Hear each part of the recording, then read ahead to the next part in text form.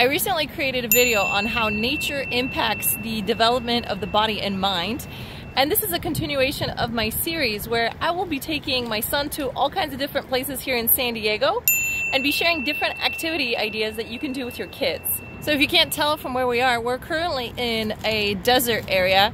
We're actually in Balboa Park. You can go out to the desert out here in San Diego, but for logistical reasons, we came out here to the Cactus Garden, and today we're going to be exploring desert plant life as part of our outdoor activities that help to develop the body and mind.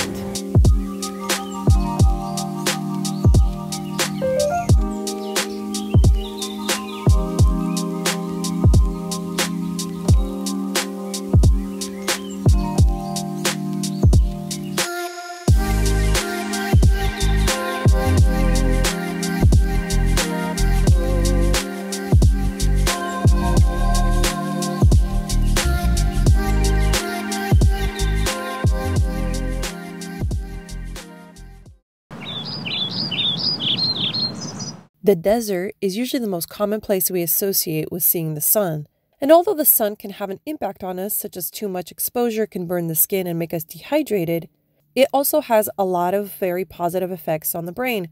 What I learned is that when our eyesight processes sunlight in the retina, it causes the brain to release serotonin, which is a very feel-good chemical in the brain. The sun also creates vitamin D in our body, and vitamin D has been known to help regulate moods and seasonal disorder and depression. The desert is also a fantastic way to teach kids of a completely different ecosystem. Whereas in my previous video on tide pools, we were exploring critters who thrive and live in salt water, the desert is an ecosystem that is opposite of that, deprived of water and usually exposed to extreme heat.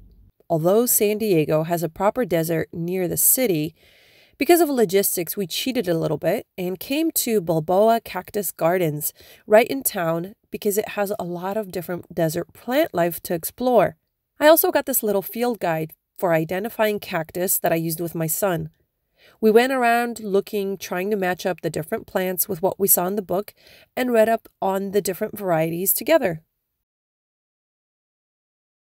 I also explained to my son how cactus and succulents differ from other plants in that they store water in order to survive long periods of exposure in the sun without rain. Once again, this is completely different compared to what we experience at the ocean. So this is a really fun way to learn about particular species, that you can have all kinds of different shapes and sizes and designs, and it's a really great activity to soak up the sun.